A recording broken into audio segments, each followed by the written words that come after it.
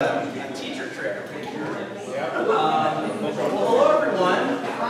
Thanks so much for coming to the first Oak Park Neighborhood Association meeting in person of 2023. My name is Adrian Wren. I'm president of the Oak Park Neighborhood Association. We have several of our volunteer board members with us today. We're joined by our brand new council member, Caity Maple, today as well. Give a round of applause, Caity. And we're going to be actually engaging in a dialogue with Caity about learning more about her priorities for the neighborhood, and getting feedback, and talking about our priorities for the neighborhood as well. So we're going to start doing that as soon as we do a round robin around the room and get to know who's in the room. We've got a lot of neighbors here. It's always good to know, hey, this person lives on my block. I never do that. So we'll do that first, and then get into that dialogue. After that, at 7 o'clock, I think we'll try to wrap that up, and then we'll go into announcements. And if you've been to an OPNA meeting before, the announcements are super fun because you learn about all sorts of things going on. You might learn about a cool nonprofit doing something, a new group of meeting folks, a land use project, a new event or something. So announcements are great. Great. So with that, I'm just going to do a little bit of housekeeping first. We're recording this meeting, so there's a little camera over there. That's for folks who can't make it in person today. We'll upload that to our YouTube channel, and I'll make sure that if you share your email address with us, you'll get that YouTube video to be added to our newsletter list, okay? A little bit of housekeeping. So there are bathrooms and there's water available in this building through that door right there. There's drinking fountains, restrooms over there. And then group agreements. So this is something that we've done at the Oak Park Neighborhood Association for a while. Is we really want to ensure that it's a safe space for folks to share opinions and thoughts. And curious if folks have any sort of group agreements that they'd like to share now that they think we should keep in mind as we have this conversation. Yell them out, or no crosstalk? No crosstalk. There's another one. No, it's just define what that is. Crosstalk. Crosstalk is that if I say something and somebody else criticizes it or, comments on it, people are here to share their own ideas and expressions, and everybody, as far as I'm concerned, is welcome to express their opinion. Okay. But criticizing what somebody else says is not, it's counterproductive. Yeah. We want to get these ideas gelled, and then we can kind of look at them as on their merits and give us something to consider that maybe we hadn't thought of before. I think that's a good one. Yeah. Good definition. Sharing Sharing space. Anything else? Okay. Well, with that, just wanted to introduce the Oak Park Neighborhood Association for some of those of you who haven't been to a meeting before, or might be new to the neighborhood, or haven't engaged with us before. We're a nonprofit. We're an independent organization that happens to be a neighborhood advocate. And basically what we do, we're 20 years old, and for the last 20 years we've been basically serving as a resource and an advocate for the Oak Park neighborhood. At our most basic, that's what we do. We do a lot of different projects that we'll talk to you about as we have these meetings on the first Thursday of every month. And we're just really excited that you all are kind of coming back. We're all coming back from what's really been a traumatic time period for many of us. We haven't had an OPNA meeting in person in almost 3 years. Our last one was March 2020 here in this room. And we talked about the food source closure, what's now Rancho San Miguel. And we actually have a Rancho San Miguel representative with us today, so thanks, Chris, for being here. So with that, are there any questions about OPNA or kind of who we are, what we do, just knowing that we'll get into more detail? Yeah. We used to have a big spiel before the meeting or the beginning of the meeting saying you can say your piece here and all like that. And then they went into grab the card thing. Yeah, it was a repressive sort of meeting for 4 years. Is that going to come back? I don't know. I think what we're trying to do is hear from you what works and what doesn't about these meetings. There are different formats that we've had over the 20 years, and we just want to hear what works for everyone. So keep that in mind. And so with that, I think what we want to do is get started with intros. So what we'd like to do, this might take about 15 minutes, is just go person by person, share your name, maybe how long you've lived in the neighborhood, if you're comfortable, and then whereabouts in the neighborhood you are, if you're comfortable. And I can go first, and then we can just kind of snake around if that works for folks. So again, Adrian Wren, president of the Oak Park Neighborhood Association, lived here for almost 9 years. I'm currently on 4th Avenue and 39th. Go ahead. My name is Elizabeth, and I spent most of my life in Oak Park, and I'm in my 50s.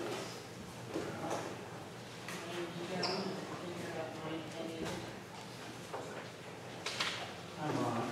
Thank you. Been here forever. Go ahead.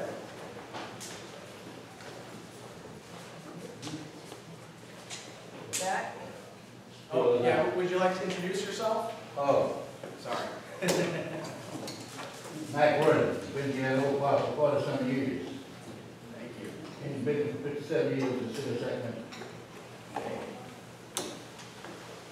Good evening, everyone. My name is Dawn Martino, and I'm living here at Mexican Industries here in the Oak Park area. It's good to see you this evening. You go. I'm Gil Ramirez. Been here about 3 years. I live on 1st and 32nd.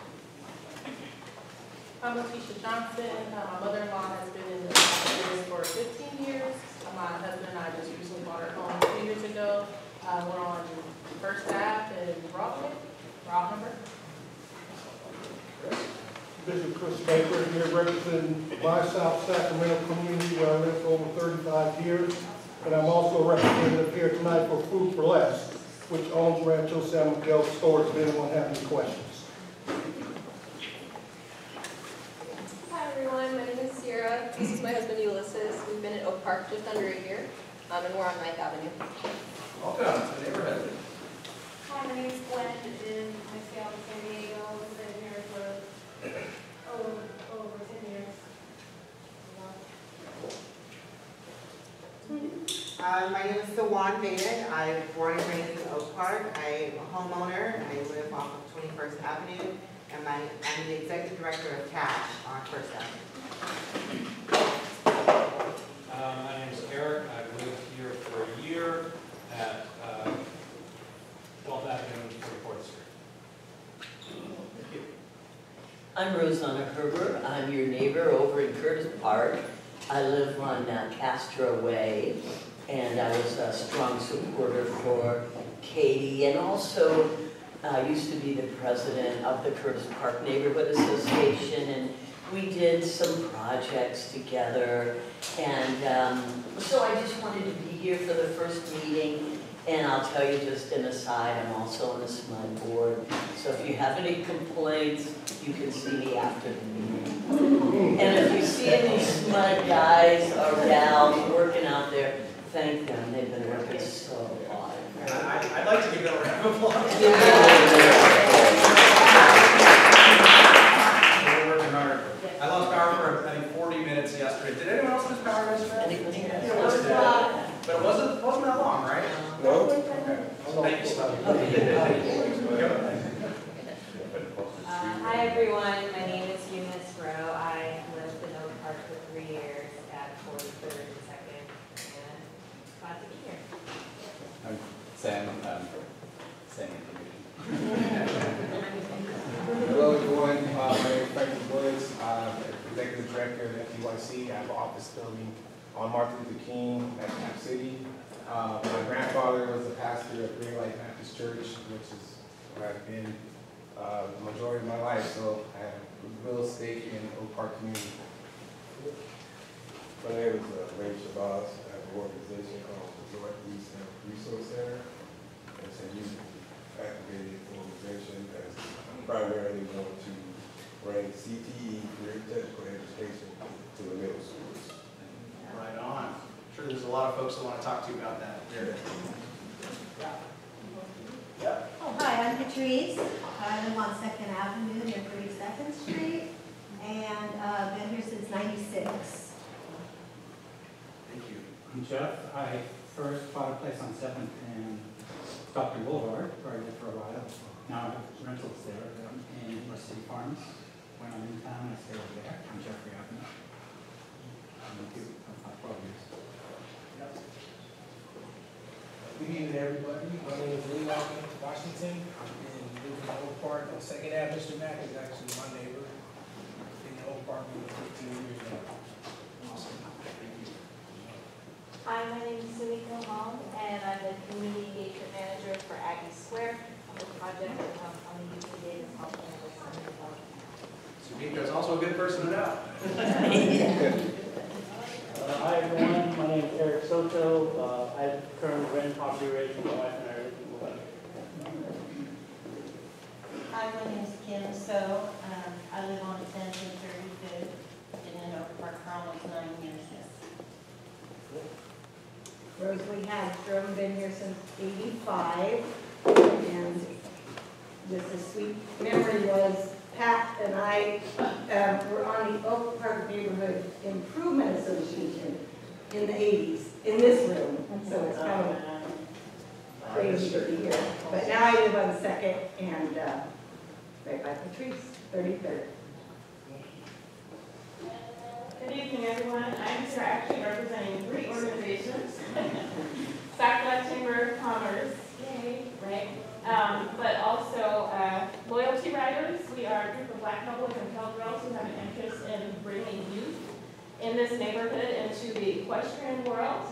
And my ties to this neighborhood is being on the board for the Best of Oak Park, the Building Empowerment Skills Today, where we hire 12 to 18-year-olds to do beautification projects around the neighborhood, no cost to the homeowners, and the kids get work experience and mentors and are busy in the summer and not running around with the little Oak Park babies.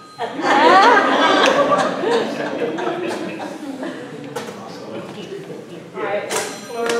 I've lived in Oak Park for almost a year and a half, 2 years. I'm the mulch lady. You might have seen the mulch, the 3 mulch signs. That's me. Cool. Neighbor signs. I like to garden and make art. Hi, I'm Jennifer. I live on 12th Avenue and 45th. I've been here since 2018. I'm not representing an organization. Neighbor, yeah. Hello, my name is John Cito.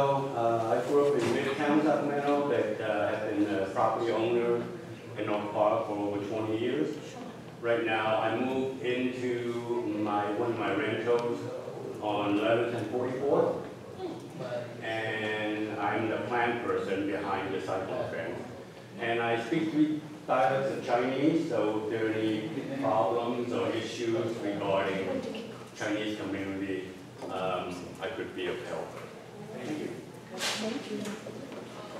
Evening, my name is Dario Gulan, Community Partnership Manager for Habitat for Humanity, and I tune in and come to these meetings often.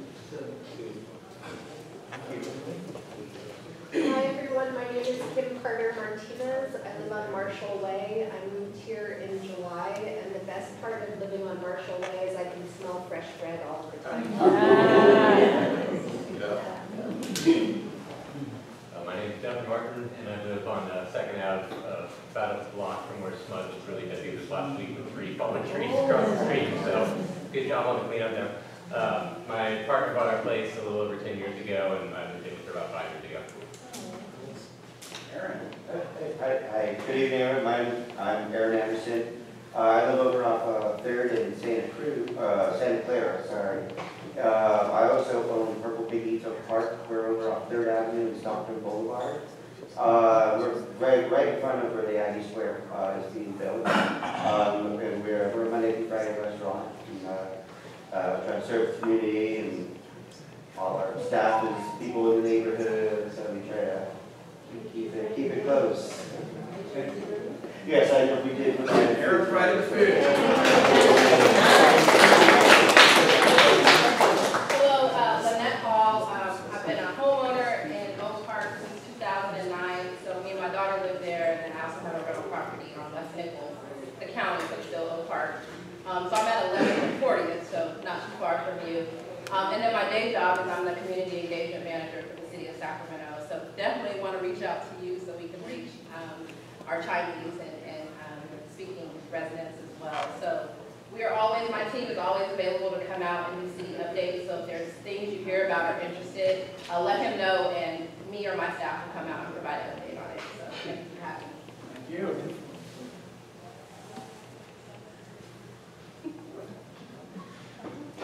Hi, my name is Gabrielle Knox. I live to Project Keep Awesome. Thank you. Grace? My name is Grace Amico. I've been renting in Oak Park for the last 3 years. I live on 4th and about 39th. Excited that we're back in this. I'm Ralph Proper. I live on Downer near the freeway, and involved with the ECOS, the Environmental Council of Sacramento. We administer the Sacramento Investment Displacement, which sued UC Davis Regents over Aggie Square that we settled to get $50 million for affordable housing, and we're trying to get the city to do a similar community benefits agreement for other projects. I'm Rich Dansby. I've been in Oak Park since 1982, 40 years. I'm a homeowner. I am retired 13 years. I volunteer with the Friends of Sacramento Public Library, and I do not take personal advice. Michael. You want to go this way and kind of work around? So, Katie. I'm Caity Maple. I'm your new city council member, and you'll hear from me in a minute. So. I'm Gracie Phillips, Lavinia Phillips, Oak Park Neighborhood Association board member, and I'm also an elected board member for Sacramento City Unified School District. You're the VP. Oh, and I'm the VP, first vice president, and there's my president over there. But I want to say to everybody in here this evening, leave your cards. Leave your information. There are so many resources in this room tonight. There is so much that we can do together. I really want to make sure that you all leave your print here tonight so that we can reach out to you again and make sure that, you know, we're doing what we can to help our neighborhood. So I truly appreciate that you're all here. I'm just glad to see Bonnie in the room. Yeah. All right, everybody. Michael Blair. Hello. I've been in the neighborhood about 20 years. I'm on the board of OPNA, and thanks for coming out in the rain. Thank you. Let's go to Canute and then over this way. Yeah, you said that. We're doing intros. My name is Canute, and is there any particular format or just name, affiliation, where you are in the neighborhood. Okay, so my name is Canute, and I'm over here in South Oak Park. Been here probably for about 30 years now, and also a local urban farmer. And that's it. Hi everyone, my name is Jocelyn Barrow. I'm the Deputy Director of Community Engagement in the Mayor's Office of Community Engagement. I'm your neighbor in Midtown. Nice to meet you all. Hello everyone, my name is Chima Rose.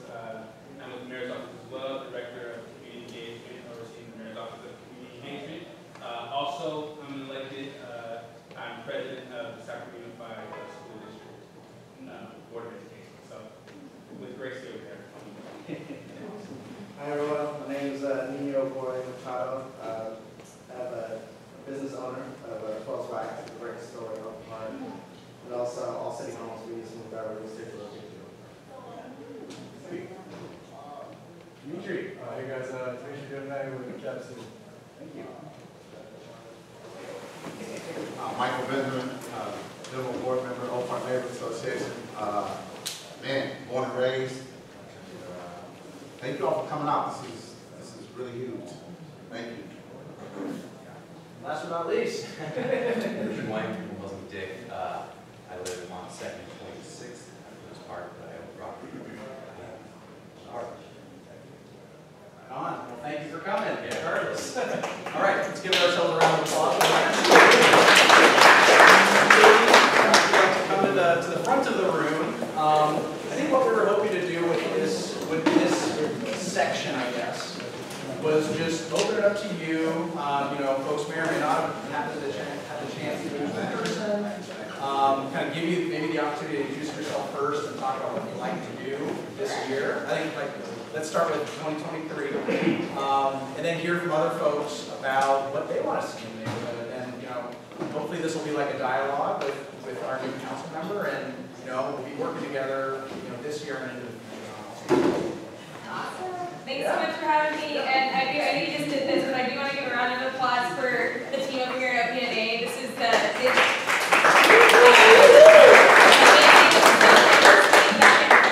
and just to see this turnout is incredible. I used to be on the board of OPNA, but only during the times when we were on Zoom. So it's really cool to see everyone here and to see people be engaged. So my name is Caity Maple. I'm a new Sacramento City Council member. I just got sworn in 3 weeks ago. So please forgive me if I don't have the answers to everything. But I do want this to be a dialogue. I hate talking at people. I want to talk with you. But I do want to give you a little bit of background first. So like I mentioned, I just got sworn in. The district has changed, so not everybody knows this. So we had the redistricting process happens once every 10 years. And the boundaries changed pretty significantly. So it used to include Curtis Park and Colonial Heights, no longer includes that. And the district is really, really big. So it includes Med Center, Curtis Park, where I live. I'm over on 1933rd, so I literally walked here. Could have walked here, I didn't use the room. And it goes all the way down south. So it includes Carlton Tract, Hollywood Park, North City Farms, South City Farms. I heard that you're really North City Farms, so you're still in the district. It has Megan Park, it has Golf Course Terrace Estates, which is all around the county executive airport. It has Parkway, Woodbine, and then it actually goes south of Macro and has parts of Meadowview. So it's really, really big, really, really different, and I love that about it. There's so many different neighborhoods and people to talk to, and I'm learning the issues of every single one. So one of the things that I'm going to be doing over the course of the next few months is we're going to be doing listening sessions throughout all the neighborhoods, making sure that we're bringing people together, look through that in partnership, and really learn about the issues, know what's impacting people, and make sure that our plans and our priorities match up with that. Can everybody hear me okay? Yeah. Good. And so I put my contact information up here for the office. It's really small, so I'm sorry, but it's District 5 at cityofsacramento.org. And our office number is 916-808-7005. Both of those go to the office, and they will have staff monitoring both. So my biggest priority as a city council member is customer service, constituent service.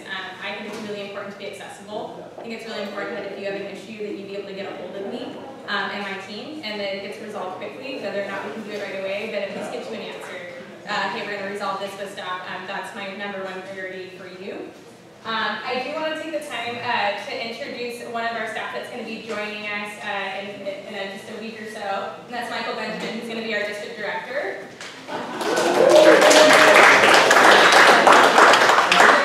Michael has so many roots in the neighborhood, long time, generational in our park, and just really knows all the different communities, organizations, and leaders, and so looking forward to working with Michael and all of you to get work done.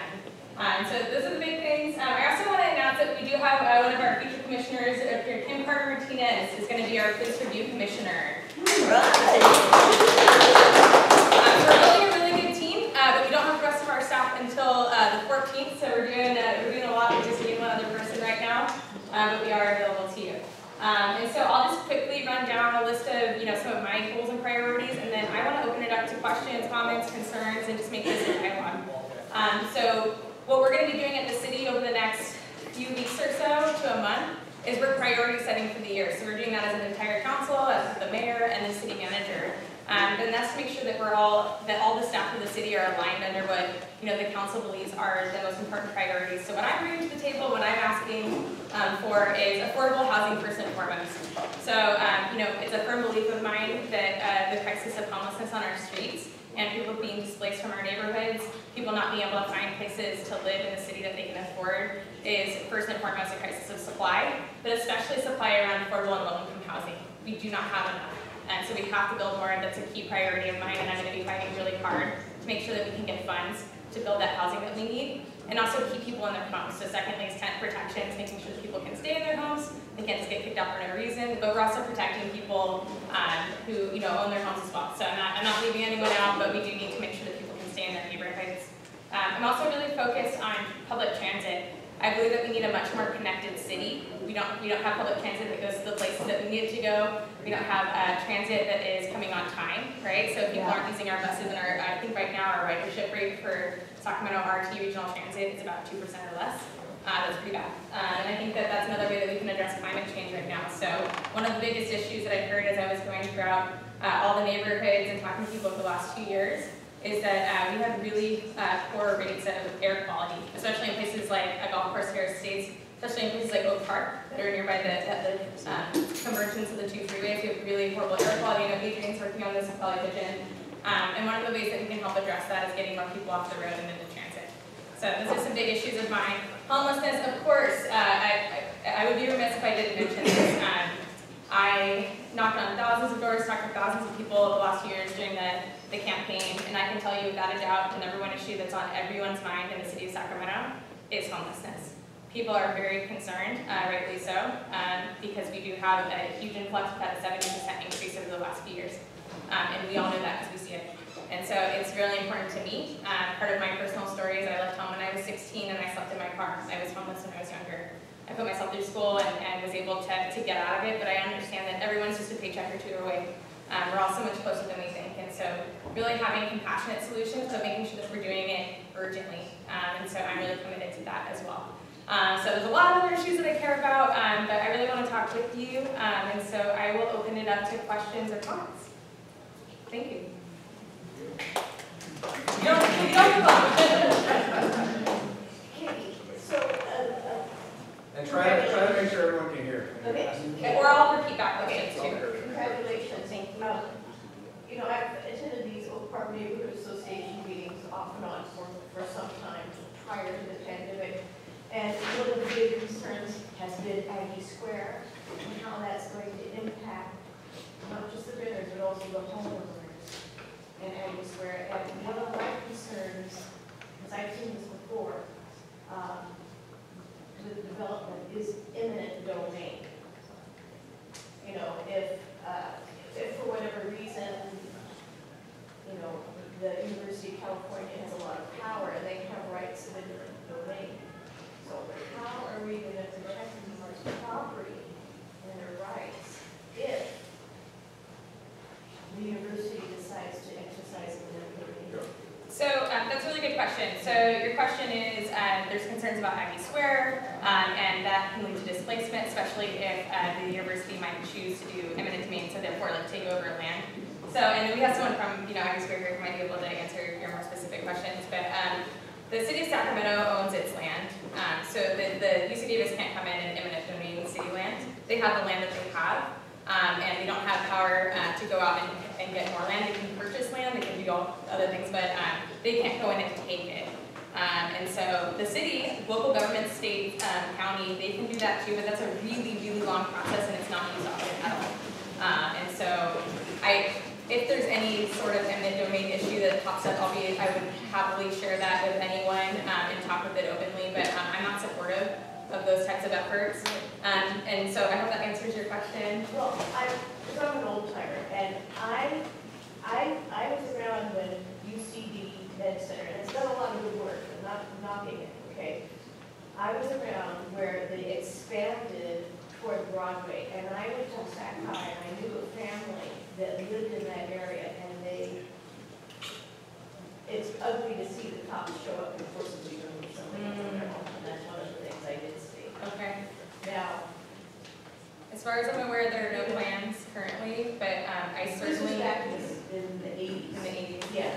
Yeah. So, you know. And I know, and again, if the representative wants to share it's scary to see that. Agreed, yeah.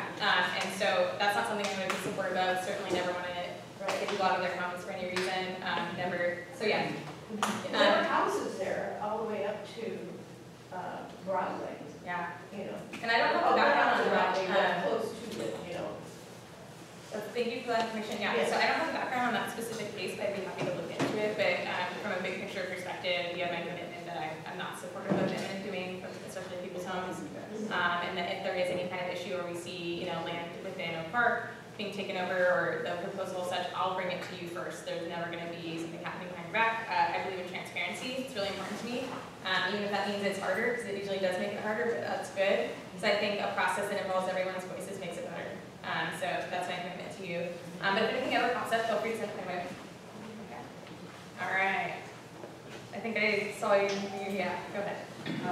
Can you talk a little bit about how Measure O is being implemented in the status on that? Yes, so the question is, can you talk about how Measure O is being implemented? And Measure O was it was on your ballot, and that was related to homelessness. So that basically said that there could be a city-county partnership to basically force people off of the streets in a lot of cases and into spaces. I did not support Measure O, not because I don't want people digging off the streets, but because Measure O did not provide for any housing, any shelter, any services for people, so I didn't think it was a good option. But with that said, it did pass. And so with that, the city and the county recently signed a partnership, a formal memorandum of I'm really tired today, MOU of understanding. And basically what that says is the city and the county have to work together to put out teams of people into the encampments and to help them with the services. The challenge is this, and I'll just be really honest, we don't have enough places for people right now. It just is, it's true. And that's a big frustration for me on the inside as I'm learning and talking to city staff and county staff is we just don't have enough places. We don't have enough shelter beds, we don't have enough housing, we don't have enough mental health resources for people, we don't have enough drug and alcohol and other addiction services for people. The county is working on those things, and that was part of their commitment in the MOU.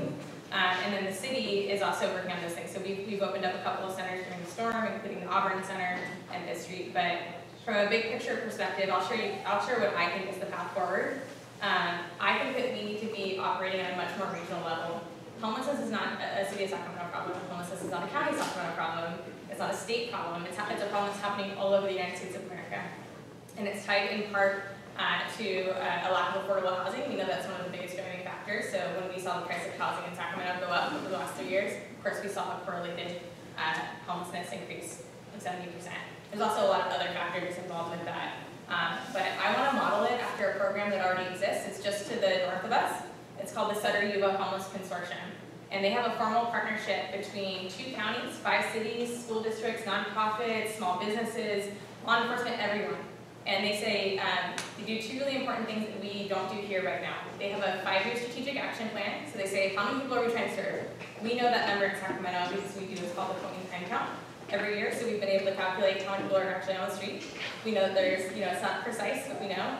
And then we've also done a survey with that to figure out what do they need. How many people need housing, how many people need shelter, how many people need drug and alcohol treatment, how many people need mental health care, and so on. And so we need to do that here. We need an action plan. We can't just operate in a piecemeal, reactionary way as we have been. The second most important thing that they do is they pool all their funding together. So the reason why we haven't been successful here is because we're trying to do everything as a city, and our city manager has told us we're going to go bankrupt. We try to solve this problem. We do not have enough money in the budget. And so that's why it's really important that we bring together all of our partners, cities, counties, everyone to help solve this problem. And so that's what I'm going to be pushing for while in office. We need a holistic solution. We can't keep operating in silos. But with Measure O, it is moving forward. The Southern Yuba, so it's the 2 counties, Southern Yuba Homeless Consortium. And I can write that down too. I know I talk really fast too, so please tell me to do it now. Okay, I'll try. Who else has a question for Councilmember? You got 4 or 5. All right. Make sure I spell that out. And they do have a website. My question is concerning Aggie Square. Prior to it being built, there were agreements on workforce development and hiring, especially African American youth to learn trades. And I wanted to find out if they have followed up on that agreement. Yeah. I don't want to take over. You're not at all. I haven't been briefed on the Aggie Square, so I know what I know from as an outside citizen, but please do share any information you have. A couple things.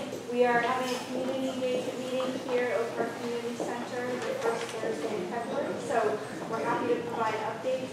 We have shared with the city the general contractor's first report showing the where the they're at with meeting those goals. So they have a whole bunch of goals about journey level, tradespeople, and apprentices, and how many of the people in each of those categories came from 4 zip codes adjacent to the project, and then a larger group of 8 zip codes in the Sacramento region. And then there are also targets and goals around how many regional workers from the 10 counties closest to Sacramento are actually doing the work on the project. So there's a whole bunch of different numbers, but they are keeping track of that progress. And where they're not meeting the objectives of the project, there's still a lot of time in the build because we have 2 more years of construction. There are specific action plans in place to help change the numbers and improve the access to the jobs. So at all times, our partners in the trades have been telling us that they're still actively taking apprentices in many of the programs and in many of the trades. So for people who are interested in gaining employment or working in the trades, they might not actually end up at the Aggie Square construction site because of the amount of time it takes to go through the apprenticeship and be ready to work on the job site. But many of the trades and the building trades are still taking apprentices, so please feel free to reach out to me and I can connect you with that. Thank you, and I know that was kind of hard to hear for some folks, so what we'll do is maybe folks can connect with you after. If you have Aggie Square specific questions, and then also it sounds like you have a community meeting coming up in this room, right? Yep. And what date is that? Thursday, February 9th. Thursday, February 9th at 6 o'clock? 5:30. At 5:30. So Thursday, February 9th at 5:30 in this room. You can hear from DC Davis about Aggie Square if you have specific questions. And then I'm soon to be briefed on the topic, so sorry I don't have more in-depth information. From the city side, if you give Michael Blair about 2 weeks, the city, he's getting ready to sign an agreement next week. We brought him on to really engage with our residents of color around workforce development. And so he's getting ready to go through training. And so give him about 2 to 3 weeks and he will have all your workforce development information as well as financial health and entrepreneurial.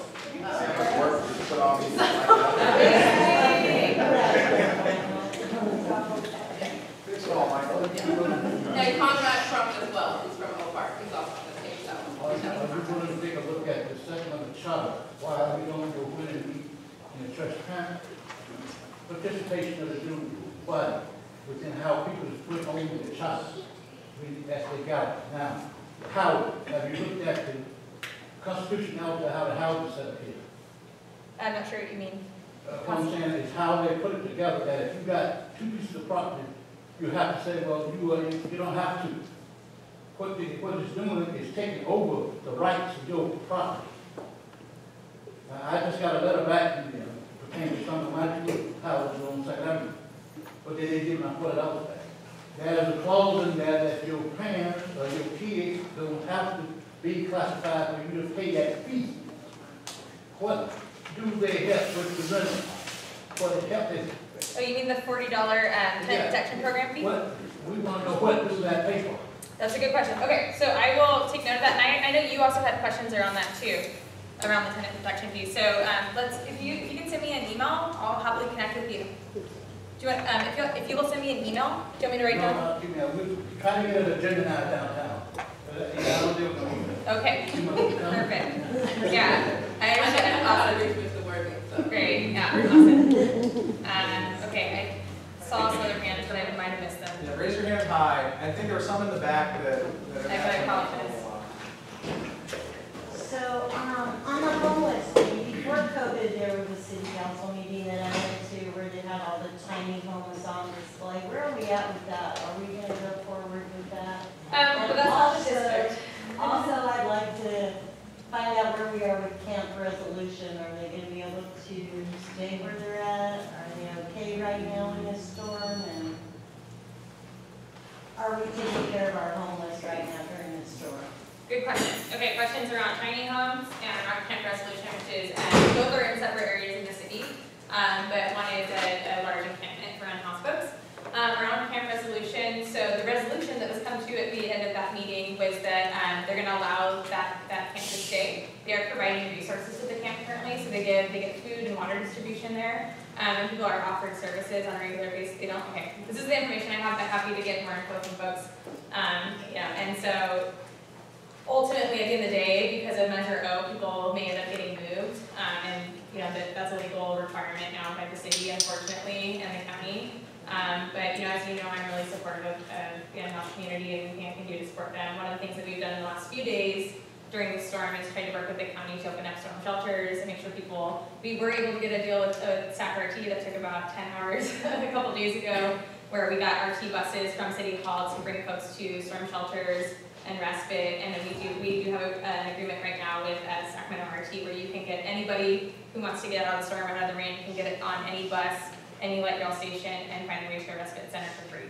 So please do spread the word about that. We were able to shelter several folks over the last few days, but getting the word out has been one of the biggest challenges. We also did several water rescues on New Year's Eve night for folks that were caught up in the storm on the American River Parkway.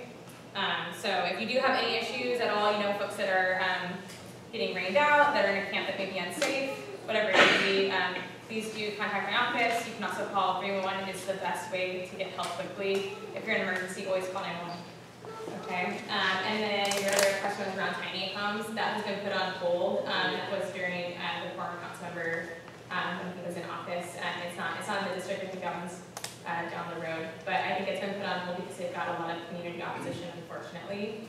And that's, by the way, one of the biggest challenges that we have as the city and the county to open up shelters and housing, and especially affordable and low-income housing, is we do get a lot of people who come out and oppose projects. It makes it very difficult for us to actually open up the stuff that we need. So one of my commitments is, I recognize that people have concerns. I will always work with the community, talk with them, ensure that I hear your concerns and try to address them. But I do support affordable and low-income housing, and so it's, if it's a good project, I will be supporting it. All right. I guess Couple of questions I failed to say. I am your South Sacramento Sheriff's Commissioner, and I cover South Sacramento, the whole corridor coming down Stockton Boulevard to Florence on up. And we're working on community engagement, what can be done better, what they need to do better. And I'm a real aggressive advocate on outreach to the community. We cannot do it by ourselves. People got to get involved and see what it takes. That's one question. The next question I have is businesses. We know as a fact there's a homeless problem. No shadow of a doubt. Personally, I worked to get food for less on Franklin and Mack Road when it was the old Ravens. And I'm still working with them. Their concern with other businesses is they're not being heard. And my phone rings, and what upsets me is when I follow the steps and I tell them to call 311 or whatever they need to do, and my phone rings. Well, Chris, I called this. Nobody's returning my call from that. Nobody's returning my call from the council office. What do I do? So I get up, I walk with those businesses. I just met with them. When I have to sit and listen, we may have to raise prices, do this, because we're missing 58 carts. Each cart costs $335. I worked with SAC PD, their neighbors for justice, recovered 11 carts on one encampment, 22 carts on another encampment, 9 on one more cart. They retrieved those carts, there's still more missing. Each cart is $365. When they have to put the system on the bottom of it, that's up to $800 to $1,200. So when they do their budget right now, they're looking at $35,000 in cart maintenance. So when they can't recoup that, where does it go? It goes to the customer. So my goal is, like I said, I've been living in South Sacramento for 30 years, and I'm not saying this to criticize no one, but when I wake up in the morning, I feel like that's my district. Because when I exercise and walk that district, the businesses know me more than they know the councilman. They follow me, they talk to me, they say what their problem is. If I can call SAC PD and say, you need to get out of here and fix this problem, they get out there and fix it. But when they call their council, nothing's getting done. That's what we need to fix, is start listening to our businesses. We know there's a homeless problem. The businesses know there's a homeless problem. But we're leaving our businesses on the back burner. And they're the soul of our community. I just met with some of them. Some of them will shut their doors at 5 o'clock. Walgreens is on the chopping block to shut that store on Franklin and Mack. They just haven't made that decision yet because coming in the store doing that, they can't get no help, they may shut it. Food for Less, we're working on security issues there. This one up here, we're working on security issues. Theft is at a high rate. It's outdoing the sales per associate that they hire. So there's got to be some changes. There's got to be some changes. I'd love to meet with you and figure out what some specific recommendations you have are. And I'd love to meet with your client as well, Yeah. with us and others. As you know, I just started about 3 weeks ago. I haven't received any calls from businesses about that, but I do have an open door. As I mentioned, our phone lines are open, our email's open, and responding to people quickly is a very high importance to me. Well, so I look forward to working with you and love to meet and figure out some of those recommendations. As some know me, I'm very aggressive, and I can take hits. I'm like this. If you don't like me, that's good with me. That just lets me know I'm doing a good job. I have a question. I have a question that's kind of related to food access, if that's okay. So, as you know, we, actually the founder of Oak Park Neighborhood Association is a woman named Joni Tetherington. She's also the founder of something called the Oak Park Farmers Market. And those of you who have been here for a few years know about this awesome farmers market in McClatchy Park with local food, local vendors, EBT and CalFresh processing and market now. We don't know if we're going to have a market, to put it short, we don't know if we're going to have a market this year. I don't know what the situation is. I don't know what conversations are being had. I know that OPNA was very important in the formation of the Oak Park Farmers Market back in the day, 12, 13 years ago. But I want to make sure we're still offering, access to food for low-income folks in the neighborhood. So kind of curious about conversations you're having or vision you might have around that. And then I think related to that, our food bank, the Sacramento Food Bank and Family Services campus in Oak Park, right there on 3rd and 34th, is also being sold. And doesn't necessarily mean that they haven't provided food out of that site on non-Thanksgiving days for 10 years. So it's not a day-to-day food bank, but it's still a facility, a service center in the community. So kind of curious about your vision for food access, including the farmers market and the food bank buildings. Really good questions. And so, first of all, farmers market, we'll start there. That's priority number one in my office right now because luckily we do have some funds set aside at the state level thanks to our assembly member to get the farmers market back up and running. Unfortunately, the former organization that was running the farmers market shut it down. I'm not sure if they're planning on coming back, but we're actively seeking organizations right now that have experience and would be interested in running the farmers market. We do have some funds to help with startup. We do not have funds for ongoing costs. It has to be someone who's interested in helping getting that money on an ongoing basis. I'm also happy to help with that. But we do have some funds for startup, so we're excited. Based on our timeline, I'm not sure if we'll be able to get it open by this springtime, but I will have more information for you once we all sit down and figure out a game plan. And we're bringing everyone in, that includes OPNA and everyone, to make sure that we have a farmers market that works for everyone. I do want to make sure that it comes back on the day that works best for people too. I know that the date moving was a huge issue, and that really just kind of killed the market in a lot of people's perspective. And so that's an open question, but we're working on it. Day one, that's a huge priority, and just food access in general, as you know. I think that food access is one of the biggest problems that we have in the city of Sacramento and the region. And so I'm really interested in also finding ways, as someone said, urban farming in the back, how we can work with our urban farming partners all over the city in Oak Park to bring resources in as well. And so please do reach out to us if you have leads on organizations or people that would be interested in running the farmers market. We're also going to do an outreach effort as well. And so that's farmers market. The second one that you had? Food bank building. Food bank, okay. So the food bank building, as you may know, that went up for sale. So the Sacramento Food Bank had put up for sale. They couldn't bear the cost any longer. They're consolidating their operations in the north area. That's a huge loss for Oak Park, but unfortunately we can't control the operations of the organization.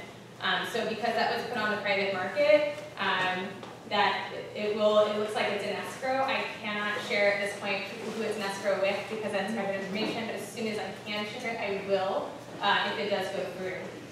So that's the update that I have on the food bank building, and hopefully I'll be able to have something to share with you very soon on that. Food access.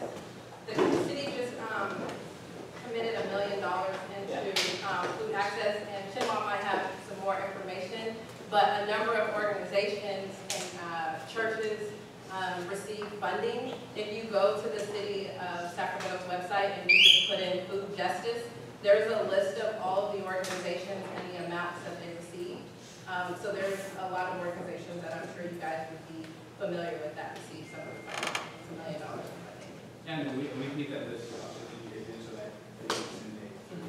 everyone, and whoever doesn't have an email address like that, not to Councilwoman, we can connect afterwards and make sure you get that information. Awesome. That's really good information. Thank you for sharing that. I believe there's a problem with NeighborWorks because they suck out quite a bit of the money for different things. They used to be the people that supervised a grant from, I think it was the federal government or whatever, and everything had to be typed out if it was for police. Oh, well, they need a patch kit. It took more money to put down that they needed 2 patch kits than it was worth. They milk it. You know, it feeds on itself. Yeah, I know. And I know, I used to work in the nonprofit space, so I know it's really hard. Everybody's always competing for grants, and then when you get grants, it's really hard to maintain them because of the reporting requirements and all kinds of other stuff. So I hear you on that. Luckily, the funding that we have coming down, there will be reporting requirements associated with it because it's public funds, of course. But I think we'll have more flexibility with the state funds that we have available to restart the market. So hopefully we won't have the same issues. They keep NeighborWorks away. I'm not familiar with the backstory or backissues with NeighborWorks, but we're looking forward to a new future. Yeah, I have a couple questions. The first one is, what is your response to the continued sweeps of the unhoused camps? 5 RVs were taken from folks yesterday, and there was a camp swept today. What are I didn't know about today. well, I'm getting all the information firsthand from the different folks that the sweeps are still happening, regardless of the emergency that's happening around us. We're not off. As far as I understand, the city and county have really scrounged up enough beds for 100 people as of yesterday, but the storms are continuing for the next 10 days. What are we doing in the meantime? I completely agree. And so what I was spending the last 3 days on is emergency response efforts, especially around getting unhoused folks off of the river into shelter, coordinating with RT. I was not aware of the sweeps that happened until they were reported to me in the SACB. And so I actually just received a response from our city staff, because all I can do is go and say what happened. And so they gave me a response, which is that the 5 campers that were there, according to them, were being unused, were blocking roadways, were impeding emergency vehicles from going. This is what they told me. Right. And so we have a lot of work to do to go in and make sure that that's actually what's happening. But according to the city department, these were tagged and that they were reported by businesses and residents for being dangerous. One was actually burnt out trailer, according to what the report was. And so I think we have to check a balance, but yeah, I'm very concerned about that. I don't think that we should be moving people in the middle of a storm. It's just not safe if they have, we don't have enough shelter options. But the other thing that I do want to stress is that we, of the storm shelters, the rest of the shelters that we have currently, none of those were full during any days or even closed. So what the one that's held, the one that holds 90 for the county, they only had about 30 people there. The one that holds 50, they had about 20-something people there. And the one that holds 20, they had about 10. This is the first one on Auburn Boulevard. Auburn Boulevard. Really far from us. Totally. But besides that, actually there was one man in one of those campers. He was actively in his camper when the cloth got deployed. When they started moving. But thank you for sharing that with me. And please do, if you get this information, please do share it with me. Email me, call us, call our office, because I'm really committed to this. And we sent, the minute that I got a response from someone sent me that, I immediately went to the city manager and said, I need a response on this. What's happening? We can't be moving people. Thank you. So we have time for maybe 2 more questions Sorry. before we shift. And I want to hear from folks that haven't had the chance to ask a question. I think that's fair.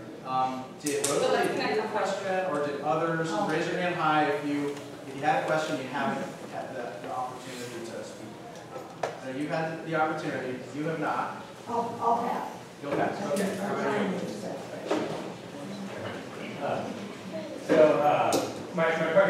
that part of the reason is that we still had a couple walking from getting hit by a car back in September. I've always been an advocate of cycling and pedestrian safety. That obviously makes me a lot of sell. And I've noticed just in September, I've seen like a minimum of 3 different cyclists in the area, exactly headlines, similar number of pedestrians. Just in terms of like, wanting parents to walk the kids to the bus stop, take the bus. If the roads are that dangerous, like, it's something most parents are going to be comfortable with. What can we do to make our streets safer in the city?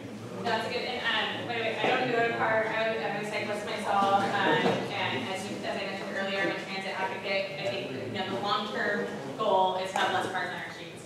But there are several plans that the city already has in the works, and that's Envision Broadway is one of them. Stockton Boulevard as well. The plans we have to do is called road dividing, really reducing the lanes, making them narrower. The reason why that makes it safer is it's all about human behavior. The wider the road, the more likely we are to speed. And I see myself doing this. If we're going down Broadway, it's such a wide street, it feels like a highway. You look down and you realize that you're speeding.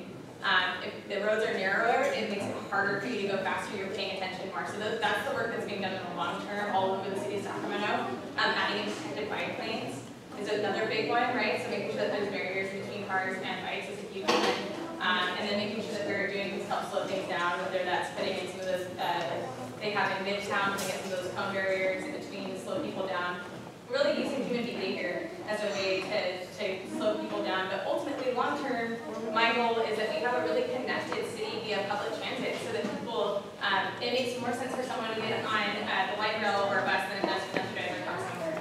That's my long-term vision. I know it doesn't help right now, but if there are specific areas that you're concerned with, and I'll bring this up because I know it either would have come up naturally or otherwise, that's the MLK and Broadway intersection. That's something that I'm working on actively. Like day one in office, I was working with Public Works on this because there's been 10 cars that have crashed into it over several years. Again, there's the fencing up because another one has. And then I'm also aware right now that the fencing is blocking the sidewalk, which is really dangerous. So we're actually working with the developer right now on a plan to move that away because they should not be blocking the sidewalk. That's not allowed. And so we're not doing that with the distinction of the city of Sacramento.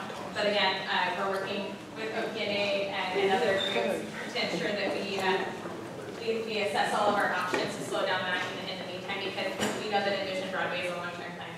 It's going to be at least 5 years, 3 to 5 years. And so we need to make sure that we have something that we can do now that's going to protect people on the intersection. And so we're looking at things like having a circle for folks and so on. So I'll keep everybody posted on that. I'll keep Adrian posted as well to share information.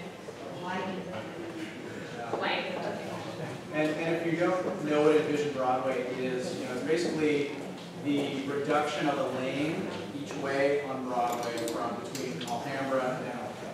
So it's going to be one lane going each way. It's going to be bigger sidewalk, bike lanes. It's going to slow traffic down. And I know folks have mixed feelings about that. Even on our board, mixed feelings about that. And frankly, the G word, gentrification, in terms of seeing those sorts of changes. So it's an interesting conversation, very interested, I think, in doing it right. So really interested, actually, I think that'd be a really good topic for us to dive into and see exactly how city engineers and others are thinking about how to review Broadway. And then the city's also applying for a grant shortly to do bus rapid transit along Stockton. So having rapid buses with dedicated bike lanes go up and down Stockton, providing different form of transportation. So hopefully get more folks using our transit system. And Adrian's been a leader on ensuring that we are having regular calls on this. So if you'd like to get involved in some of those calls related to the MLK and Broadway intersection, happy to have everyone in the room. We need as many voices as possible and perspectives on the issue. Do you have a question?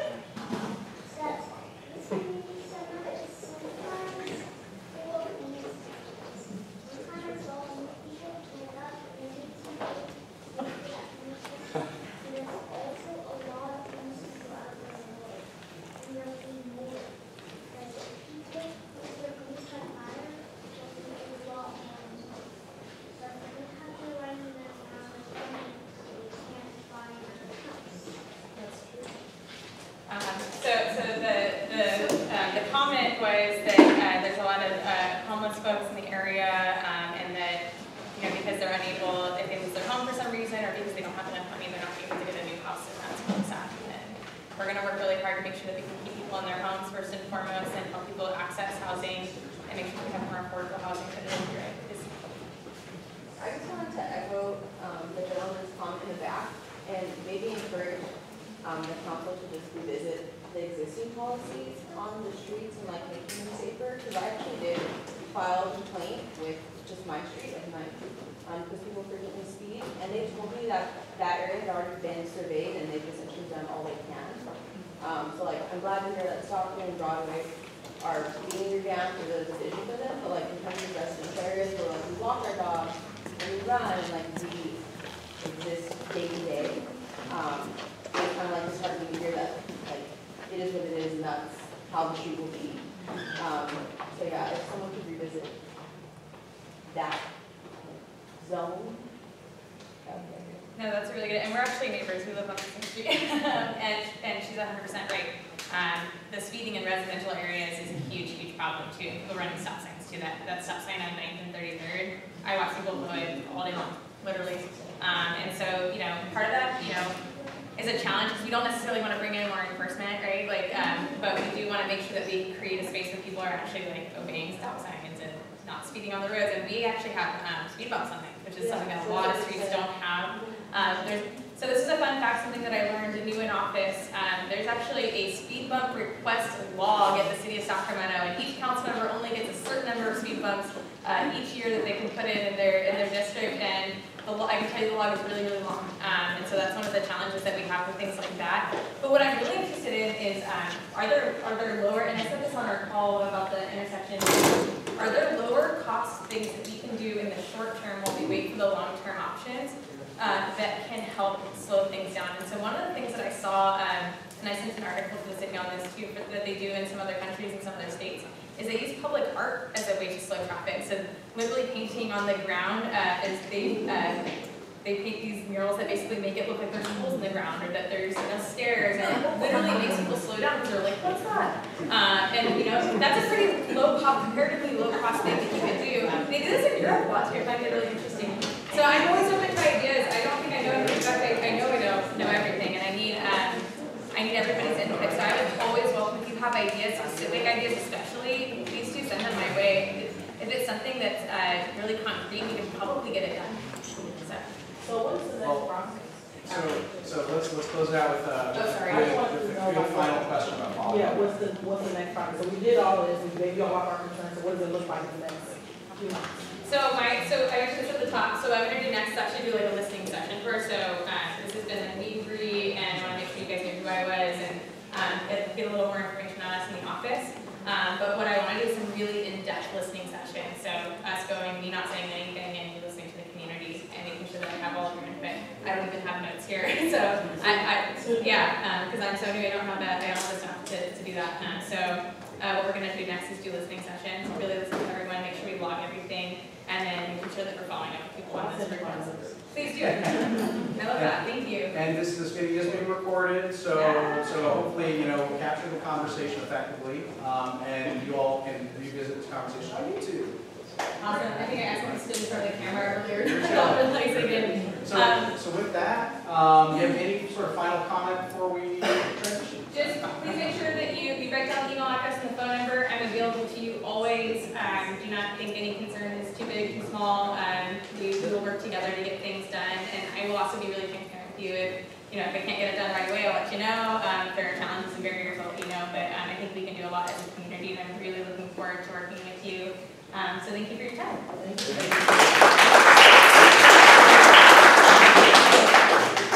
Thank you, council member.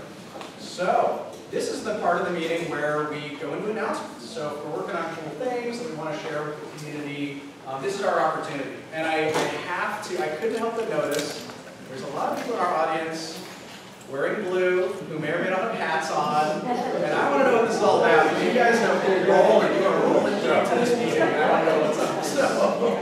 So I know who's sort of your, do you have a spokesperson? Are you going to do a song and dance for us?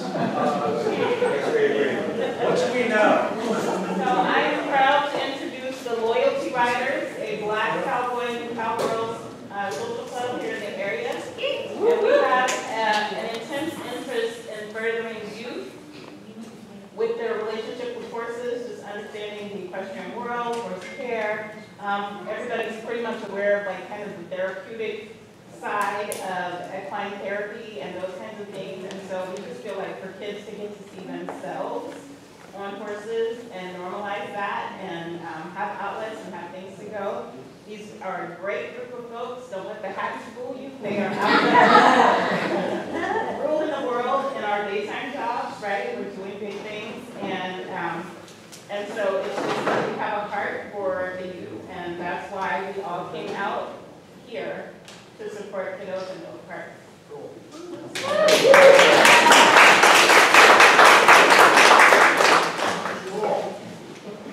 Who else has fun announcements for us? Any upcoming events you're all excited for? Okay, Rosalie.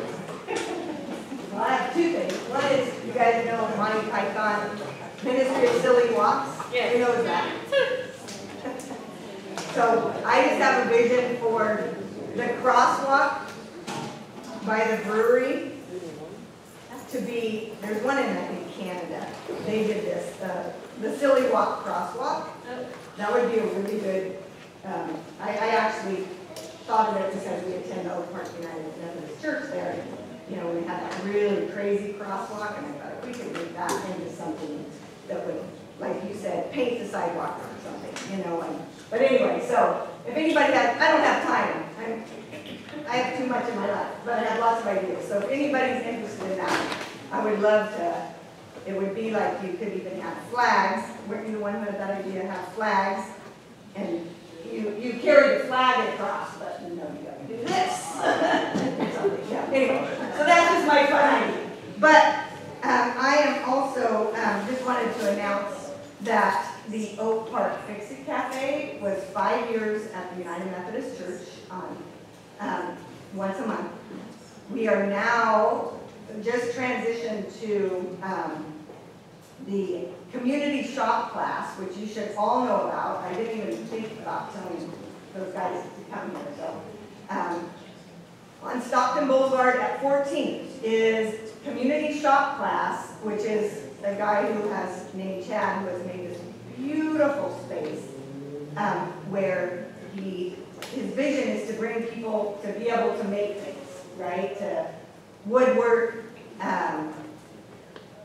what do you call it, screen printing, 3D printing, just a, what do you call that, makerspace.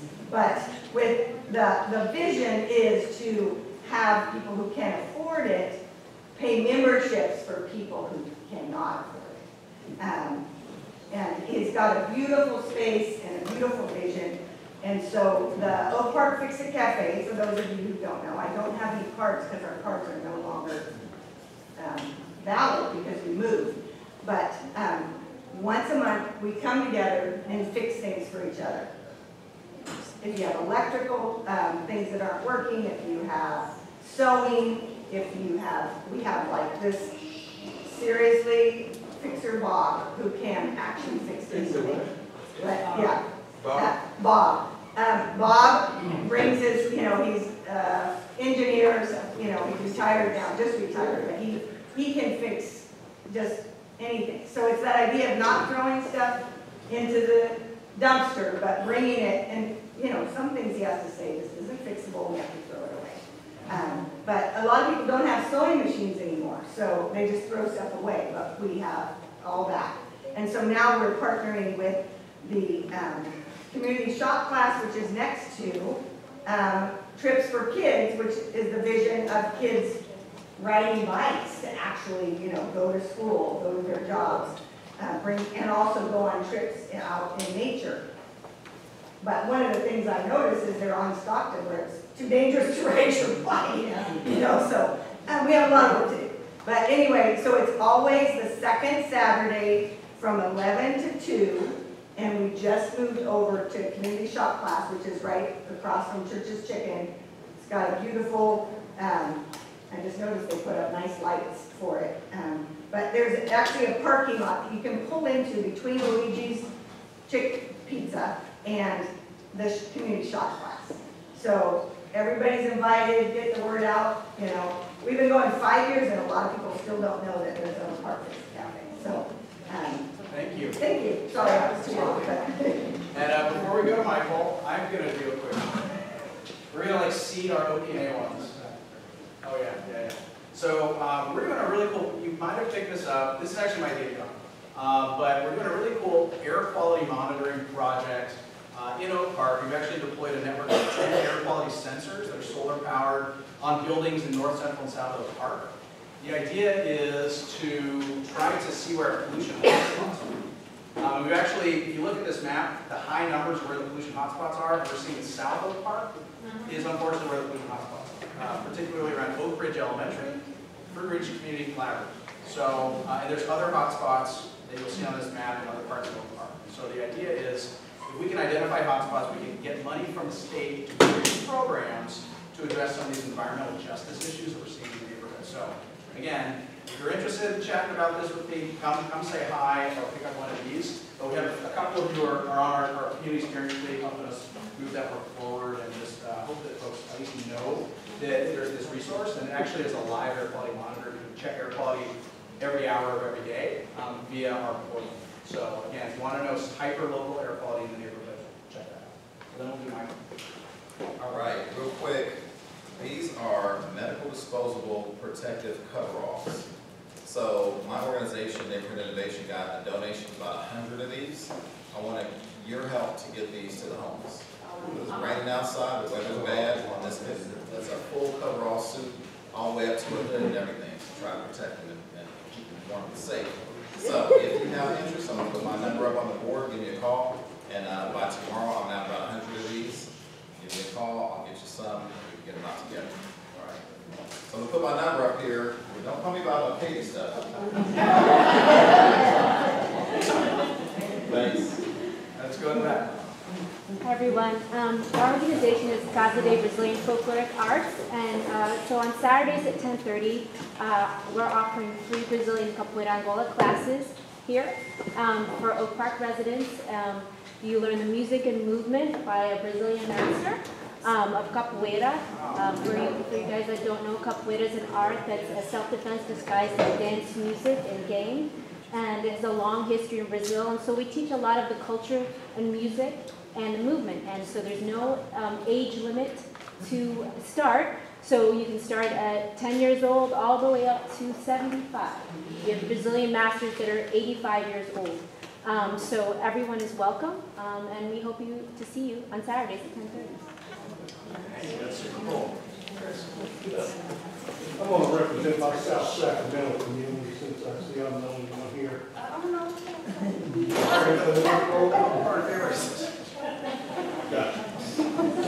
Okay, what we're having now, we're going to have a quick whack.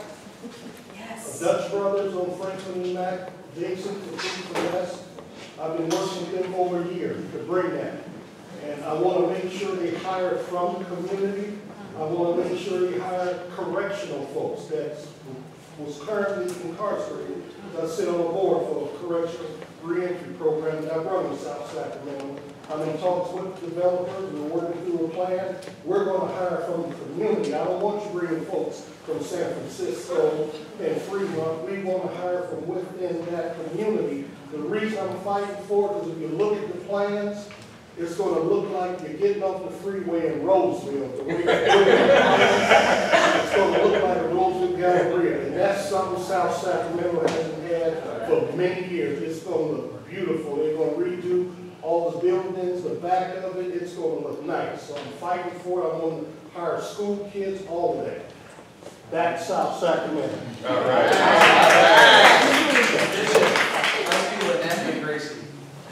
Just wanted to remind you all, if you don't know, the City of Sacramento received a grant to document the African American experience in the City of Sacramento.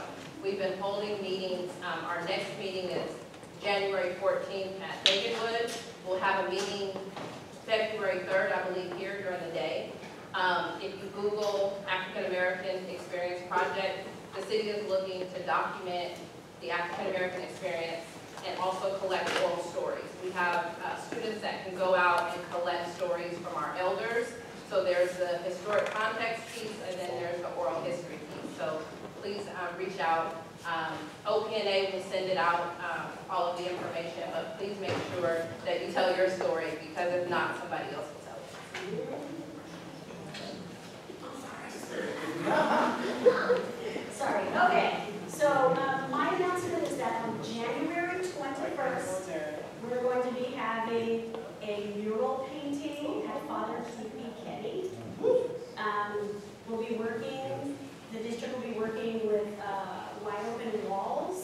But more important than wide open walls is locating artists from our area. So I've been charged with trying to locate money, which means that maybe the Oak Park Business Association, who is not here tonight, would be someone to talk to. I don't think they're here, but it's really important for our kids to see who they are, just like on horseback riding. That is so important for them to see, I am also a part of this. So even if you want to just come out and support, maybe jump in the jump house, whatever, we're going to be out there at 10 o'clock on the 21st. Parking, I believe, is on the street as well. So I know we got one QP candidate, I think she's already left, but very important to come out and support our kids as much as you can. Thanks. Awesome. And one thing that we're also doing at OPNA is where we have a couple other murals kind of in the mix. So we've been working with Caltrans, and I'll let Michael talk about one of them down at 21st Avenue. We're also, so the 2nd Avenue Highway 99 underpass is also getting $45 grand to do a mural. And we have actually identified a local South Sacramento artist. You know, we got to pay our artists for their labor. And Shona McDaniels and Jose Lott are going to be the two artists that are going to be building that mural. It's an absolutely massive space. It is an that underpass is enormous with multiple services. So there's going to be a fair amount of engagement of Oak Park residents and others. In Curtis Park too, because it's kind of shared, right? In terms of envisioning what that mural is going to look like. There's currently a survey out. If you get my emails, if you don't get my emails, leave your email address. If you get the OPNA emails, you can receive a survey. So share your vision for the 2nd Avenue underpass mural. Then there's also a 21st Avenue underpass mural. Yes, on 21st, it's about the same size, so it's huge, 2 walls both sides. And the artist is, if you've been over to the Guild Theater, on the side where there's the woman with Oak Park on her shirt, that was done by Jaya King, and she's going to be the artist to do the one on 21st. Nice. So she and Yuri, I can't remember Yuri's last name, but they're teaming up together to make it happen. So be looking for notices because we want something nice to go up there, but it's already, the designs have already been selected because we had a couple listening sessions and whatnot, but more importantly, we want the actual residents to participate and be part of this because it's something that we want folks to be proud of. We want you to bring your families out so they can paint the wall, help out, and then when they're driving or walking up and down the street through the tunnels, then they can feel like, hey, this is us, this is our home, we live here, and really have some pride in it. So we really want that participation. So probably, I think about, matter of fact, January, we're going to start plotting it out, and I think it's going to probably, the painting will probably start happening around March. So just be on the lookout. So Michael Benjamin has a number of things related to the Oak Park Neighborhood Association. Yes. First and foremost, let me say, can you give a shout out to the Neighborhood Association, board, Adrian, right? It's about growing this thing out. So, and we want to thank you all for coming. Like this is really, really huge. We've been meeting online just like everybody else has been for the last almost three years, right? And to reimagine this, right? And to see it in fruition is like really nice. So a couple of things before you leave. We put together an impact report of what OPNA has been doing. So please make sure that you check this out. Also, we have printouts of the meeting schedules. So I believe the plan is to do this, right? To meet in person. So please, one thing to create safety and the type of community that we want to see, it's going to take an effort from all of us. So please get involved. Please come to these meetings. One of the things we've been able to do, we've been able to build out, is a program called Oak Park Cares. And what this program is it's a bill assistance program. And one of the goals was to make the assistance almost immediate, right? Because a lot of times people are in need, and so they'll apply for something and it'll take some time to get the application in and review. This almost is immediate. What we do is we grant funds up to $200, right, as a cap, to 95817, 95820 residents, right? What we need help is we obviously need donations. And so it's a situation where we've gone out to the community, businesses, we've received donations from just community members and things like that to keep us afloat. To this date, we've given $18,600 in and out of OPNA to residents. right? So the one thing about the neighborhood association I will tell you is we are strong on calls to action. We're not an ad hoc committee. We don't do that, right? We really try to do the work. And so we're proud of this. We want you all to get involved. We can grow this out, right, to where we can help and support more people. So that's Oak Park Cares. Make sure you all check that out. Love it. I think you covered it. Yeah. Let's give Mike a shout out. Awesome. And I think Darnell, where's Darnell with Habitat? Right here. There you go. And this is a preview of our potentially preview of our next meeting. Darnell. What's going on with Darnell Dumont? I'm the community partnership manager for Habitat for Humanity here in Sacramento. So to the Oak Park residents, thank you for allowing me to join in on your meeting today. I just want to make an announcement. Rock the Block is going to be taking place this year, May 5th and 6th. So prepare for that. And then applications will be available next month.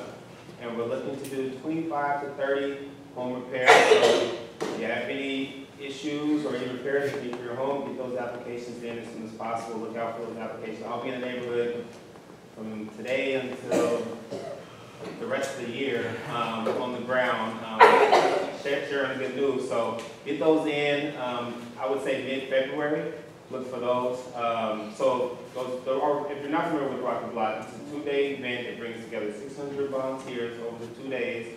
Our host site for the event is St. Paul Baptist Church. We do no-cost repairs, which range from building fixtures, landscaping, exterior paint. This year we're possibly looking into doing some interior repairs. We're still waiting to see what that looks like. And window upgrade, energy efficient upgrade. We partner with SMUS. We're also doing roofing, solar panels, EV plugs as well. So all of that information is over on our website at habitatgreatersac.org, and it'll also be available on the flyer coming out pretty soon. Just wanted to mention that. Thank you. So yeah, May 5th and 6th. Oh, one more thing. So in addition to Rock the Block and the home repairs, we also do community projects, community investment projects. So I'm working with Adrian and OPNA to kind of create a survey that we hope to share with all of you to give us some insight on what community investment projects you guys want in your neighborhood, so that we can invest in that and help support that. Thanks. That's an displacement strategy. You know, helping folks stay in their homes, helping people get the repairs that they need that maybe they can't afford. That's an anti-displacement strategy. Okay, it's an anti-gentrification strategy. So thanks, Habitat. What other announcements do folks have before we call? Go ahead. Hi, Sumiko Hong again. If you would like to sign up for the Aggie Square newsletter, which is once a month, an electronic newsletter that comes to your email inbox, I'll take your name and email address and be happy to add you to that. We announce all of our regular meetings there. We try and share community-based information there also. So we'd love to add you to our mailing list. A couple of things that we carried in recent newsletters that might be of interest. A really popular program that our UC Davis health system does called the Mini Medical School, which is about healthy aging, is starting up in February. And it's like 2.5 hours on 3 or 4 consecutive Saturday mornings in February.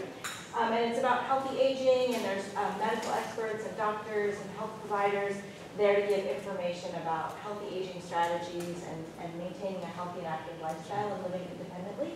So if you or family members are interested, it's going to take place online, so anybody can access it through Zoom, and it's a great opportunity. It's a really popular program. Again, our community engagement meeting is Thursday, February 9th. It'll be here from 5:30 to 7 p.m. We'll give a general overview of kind of the update on Aggie Square and our accomplishments towards the Community Benefits Partnership Agreement. And these meetings are co-hosted with us and the City of Sacramento and the developer, Waxford Science and Technology. So we hope you'll be able to come to that. And then finally, a program that is available for low-income and undocumented college students at Sac City College, UC Davis, or Sac State is enrolling its second group of students, and it's a service learning program that offers $10,000 to students who want to do community service and service learning. So if you're enrolled at Sac City College as a full-time student, or UC Davis or Sac State, and you're low income or undocumented student, you can earn up to $10,000 in doing a service learning project for next year. And also, we're currently accepting applications from nonprofit organizations that would be willing to host 2 or more students. And the subject areas where they need community nonprofits to host students is in the sectors of climate action and food insecurity. So if you have interest or know of a community organization that might want to host a couple of students next academic year, starting in August or September through May or June of 2024, please come see me afterwards and I'll share all the information I have about those 2. Thanks. Thanks, Nico. Another thing that is rather exciting, I think, for OPNA is that we have a new partnership with SMUD, and we're excited to have SMUD Director Rosanna Herber with us today. But we're doing outreach about several SMUD programs. We're all SMUD customers. We live in Oak Park. But they have, folks don't know this, they have a low-income program and a low-income rate. So if you qualify, that SMUD bill that can sometimes get a little high in the summer will be lower for you if you do qualify. There's also a lot of things you can do, a lot of rebates and programs that you can take advantage of to harden your home and improve your home and improve its efficiency. So there's a ton of things. Just go to their website. You can get a a discounted heat pump water heater, which is super efficient, HVAC upgrade, and I'm sure we should have a SMUD person come around, sit around over there to talk about this stuff. So appreciate our partnership with SMUD. A couple of other things that OPNA is looking to do in the new year. So some of you might have come to our big party on August 13th, Celebrate Oak Park. We had 1,000 people in McClatchy Park. We fed everybody. We had games. We had an electric vehicle ride-in drive, so you could go test drive an electric vehicle without a salesperson. So that was really cool. So we're going to be doing that again sometime this year. And it's going to be a big party celebrating the neighborhood. We're really excited. And really last but not least, what's that? So we're always looking for new board members. We're always looking for new board members. There's 6 of us, and we're all volunteers. So the more the merrier. You get retired. Yes. As Gracie said. So we're a nonprofit. We are an independent nonprofit. So you'd actually be like, it's kind of important to be a board member, isn't it? Yeah. We have bylaws and stuff, and we say that you have to come to 3 of these meetings to qualify to be a board member. So you guys are 1 down, and maybe some of you get more, but 3 meetings and you can qualify to be a board member. We're looking for, we need some board members. So if you feel like getting involved more deeply, that's a really good way to do it. It's not going to get you any money, but it's really worth it. So.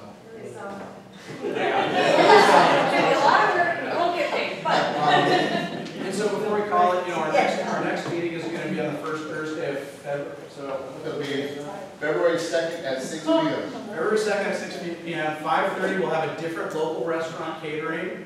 Okay. So one question I kind of want to ask you guys is about room layout for the next meeting. Is this good? Do we want tables? Do we want something? Do we want circle? Do we want? Circle. Okay. Yeah. Well, let's try it. It's like if it doesn't work, we won't do it again. So. All right. Well, that was kind of the thing I wanted to do. So this will be a different setup, but it will be again the first Thursday of February. And then the last thing I guess is we always accept donations. So if you're interested in, you can't, don't have time to volunteer, but you've got a boatload of money you're trying to give away to a local group. We do take donations. You can go to oakparkna.com to donate through PayPal, or if someone has a hat, what we used to do at the old, well, we've got several hats in here. Cowboy hat. Oh, that would be cool. Like, I don't have to get any money in my Please donate. We want more kids.